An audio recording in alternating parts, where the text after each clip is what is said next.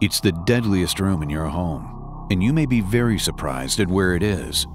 The products in your bathroom, the products you trust the most to keep you well, may have the potential to irreparably damage your health, or worse.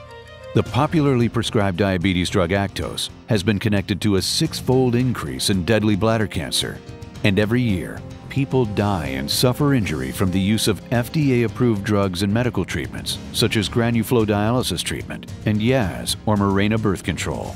TVM and bladder sling victims have suffered from complications leading to multiple surgeries due to faulty material. Don't let your family become a statistic.